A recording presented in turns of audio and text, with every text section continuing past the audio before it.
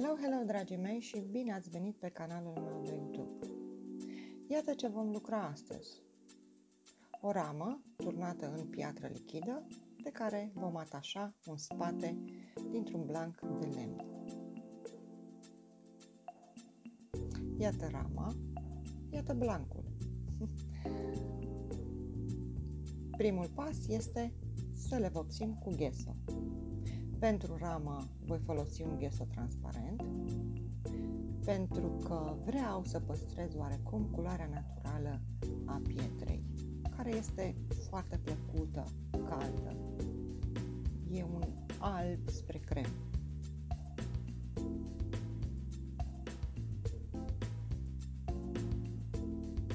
Pentru blancul de lemn voi folosi un gesso pe care mi-l prepar personal.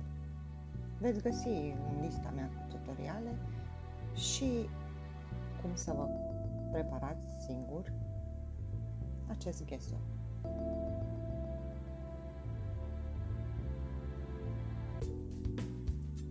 Bineînțeles, și față și spate. Între timp, să îmi pregătesc imaginea. După cum vedeți, am o simplă imprimantă inkjet. Acolo unde cerneala a atins hârtia, se vede foarte bine, hârtia s-a umezit. După uscare, îmi pregătesc partea de care am nevoie și mi-o fixez cu fixativ. Vreau ca cerneala mea să se fixeze foarte bine pe hârtie. Mă ajut să se usuce cât pot de repede. După cum se vede, fixativul este absorbit de hârtie. Ca să mă asigur că cerneala este fixată bine de hârtie, mai dau o mână.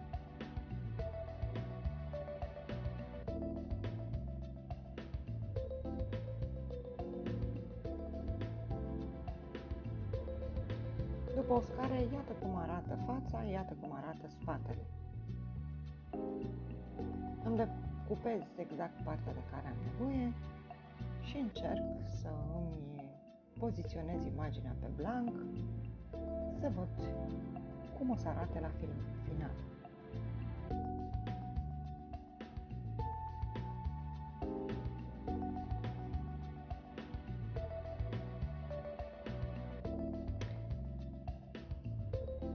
Urmează, bineînțeles, atașarea hârtiei pe blancul meu de lemn. Voi folosi paracetă. Pentru o suprafață netedă și uniformă, întotdeauna folosesc acel trafalet. Hârtia este un material destul de pretențios, care reacționează la apă foarte repede. Drept urmare, am nevoie ca aracetul să fie întins uniform. Și după aplicarea hârtiei, mă ajut cu o cârpă uscată și moale pentru a întretinde foarte bine hârtia pe blancul de lemn. Dacă vedeți scute, dacă vedeți că hârtia ușor se încrețește pe alocuri, insistați până când sunteți siguri că hârtia este perfect lipită de blanc.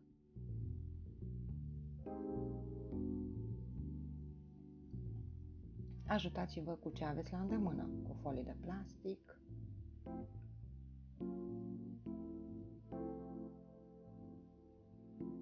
iar dacă degetele voastre sunt moi, puteți să folosiți și o lingură de lemn.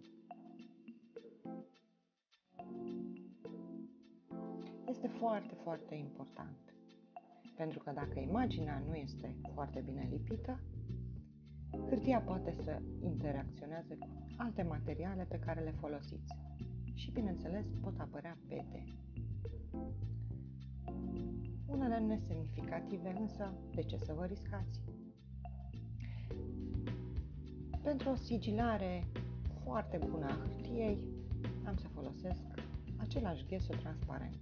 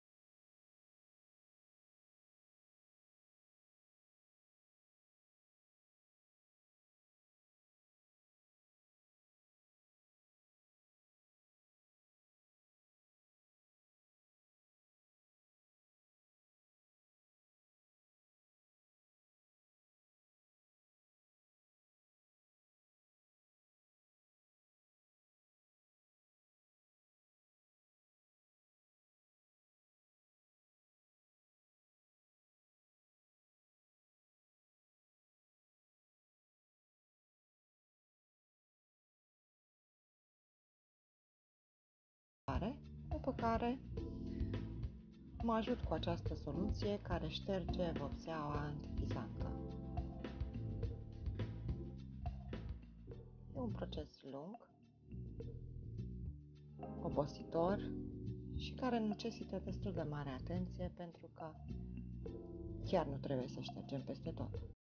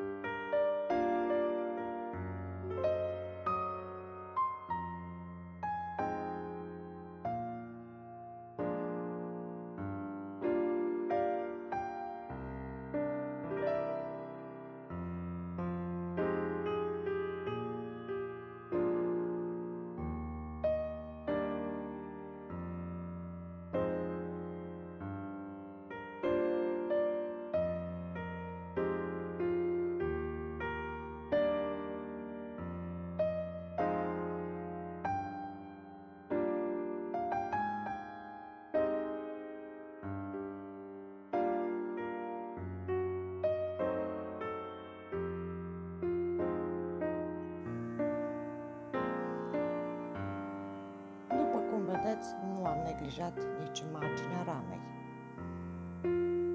Și pentru că îmi doresc o simetrie, intervin acolo unde este cazul.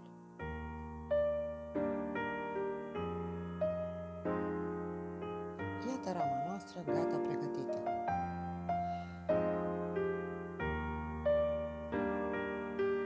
Pentru a atașa blancul de lemn pe spatele ramei, folosesc un express glue.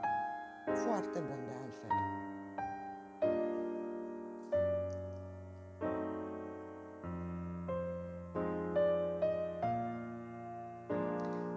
Îl voi întinde cu degetul, astfel încât el să nu fie în exces.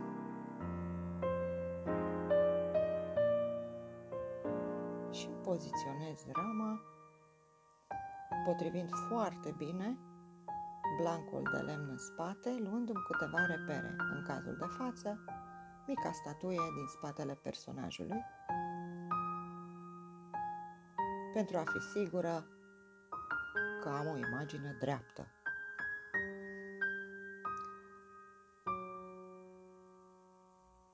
În acest moment, scopul meu este ca bucata de lemn să stea foarte bine fixată pe rama din piatră lichidă. Din două considerente, pentru că de acea placă de lemn voi atașa sistemul de prindere și doi la mână, pentru că atunci când voi folosi rășina, aceasta să nu curgă.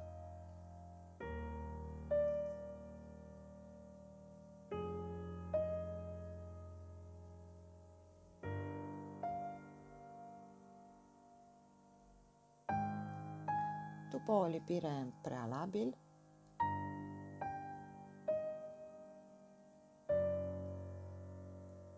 voi etanșa din nou foarte bine spatele cu același glue.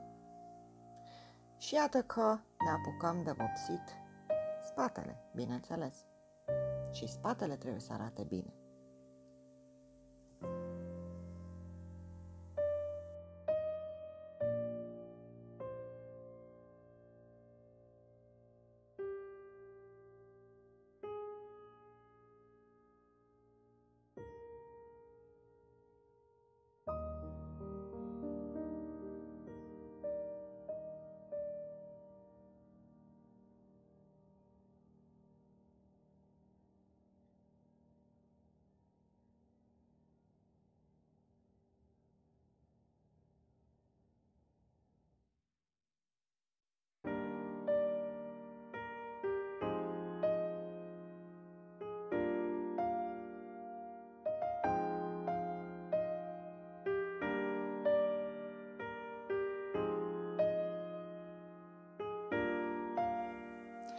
Pregătesc acum sistemul de prindere. Trebuie să fim foarte atenți ca șuruburile să nu străbată placa de lemn. Măsurați bine, cât se poate de bine. Luați-vă repere de margine, de distanță. Măsurați de 2 ori. Acesta este sfatul meu.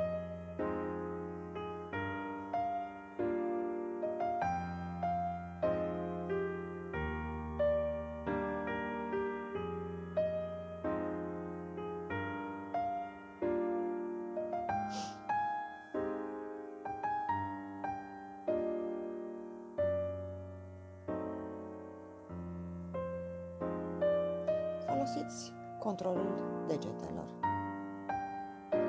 Plasați degetele pe fața ramei, ca nu cumva ca șuruburile voastre să străbată placa de lemn. Ei bine, a sosit momentul să vă puneți ștampila.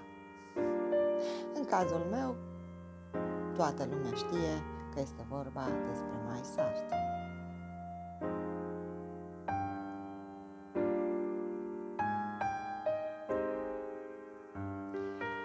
Trecem la ceruire, pentru că dacă această ramă o putem și lăcui, de data aceasta am ales ceruire.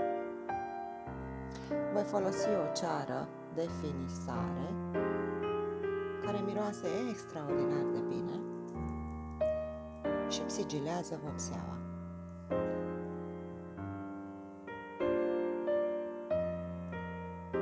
După o cât mai bună aplicare, nu uitați să o lustruiți. După cum vedeți, folosesc niște pensule cu un păr destul de aspru și tare. Inițial ele au avut părul drept, dar eu l-am decupat. Mă ajută foarte mult astfel să intru în cele mai mici locuri.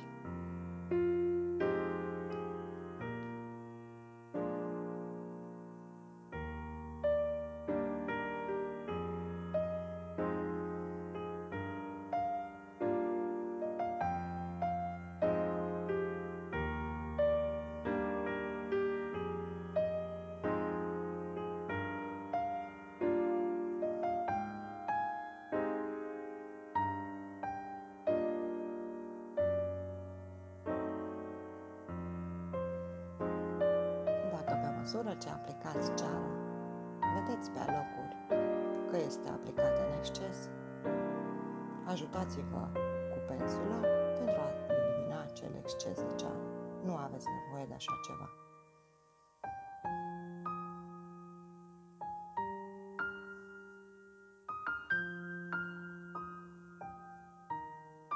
Asigurați-vă că toată rama dumneavoastră este acoperită cu ceară. Bineînțeles, să nu cumva să dați ceară pe imagine. Nu în acest caz.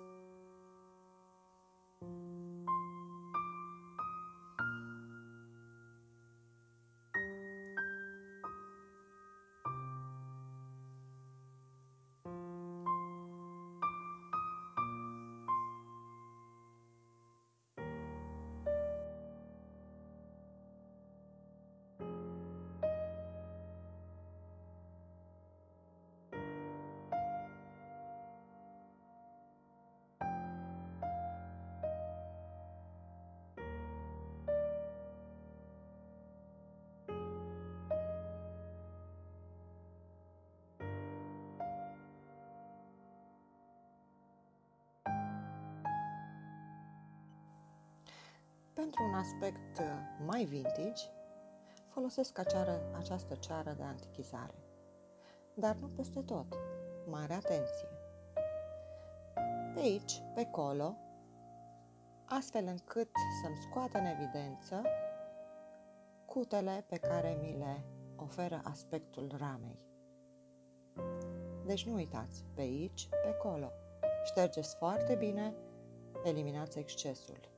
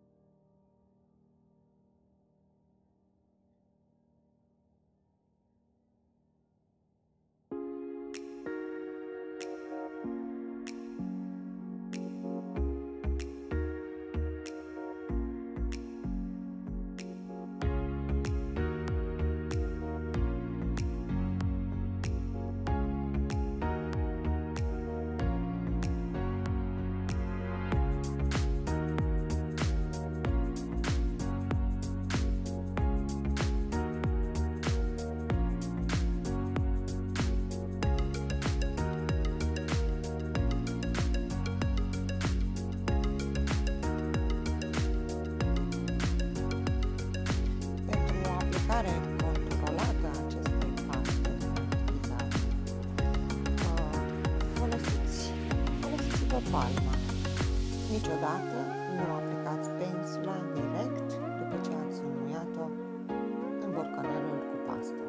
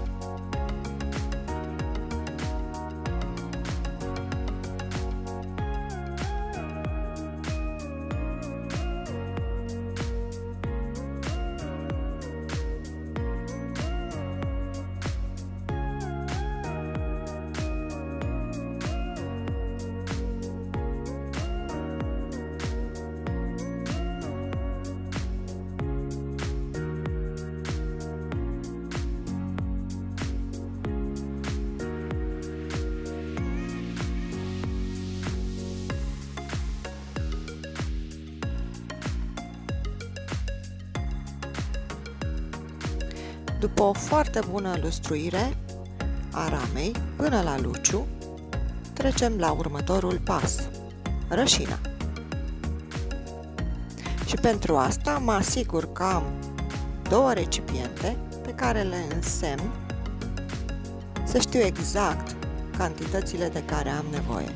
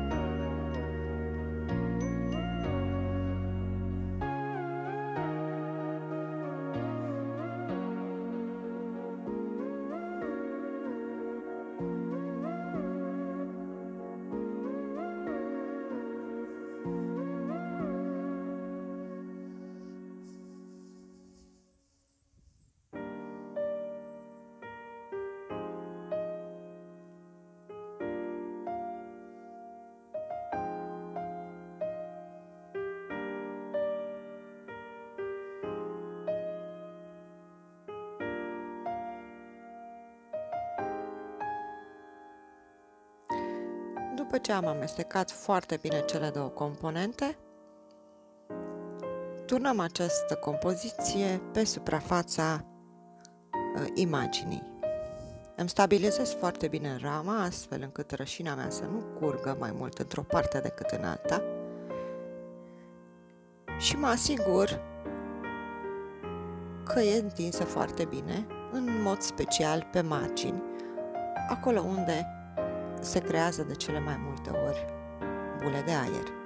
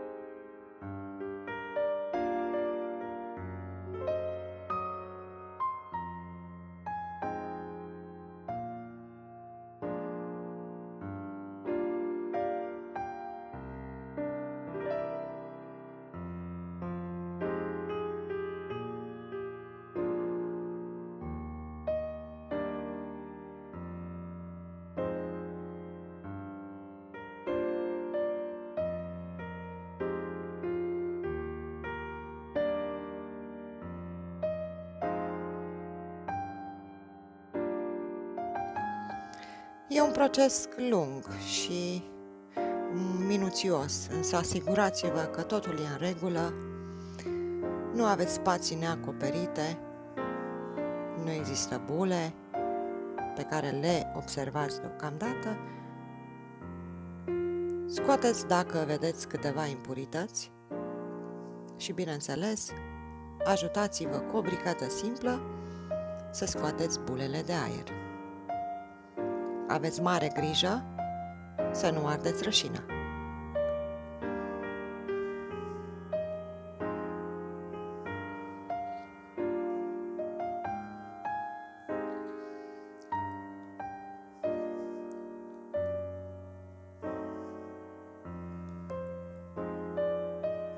Lăsați puțin rama să se odihnească. În acest moment, ea nu mai are nicio bulă. Dar pot apărea, așa că puteți repeta procesul. Iată deci a doua zi dimineață, rama mea este perfect uscată. Urmează patinarea. Voi folosi două culori de ceară, argintiu și puțin auriu. Încercați atunci când înmuiați degetul în ceară să nu aveți ceară în exces.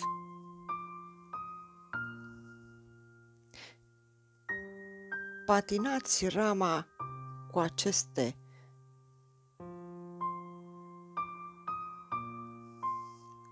patine pe aici, pe acolo. Nu întindeți peste tot această ceară. Și încă o dată vă repet, nu în exces. Ștergeți foarte bine înainte de a aplica cealaltă culoare.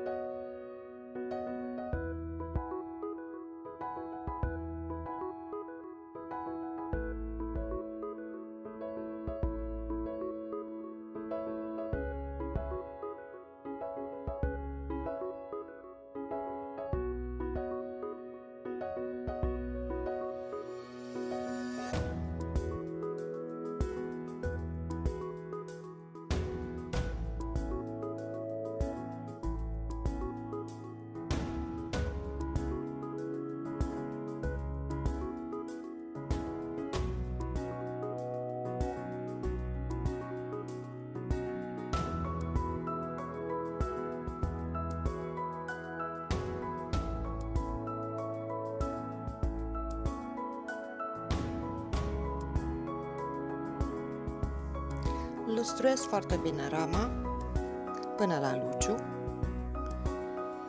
și cosmetizez puțin spatele pentru un plus de valoare, de ce nu? Voi folosi un șnur din piele pe care îl prind cu același adeziv Express Glue. Și rama mea este finalizată. Vă mulțumesc frumos că ați fost alături de mine și vă aștept oricând, poate cu idei, poate cu sugestii despre ce altceva v-ați dori să aflați lucrând alături de mine.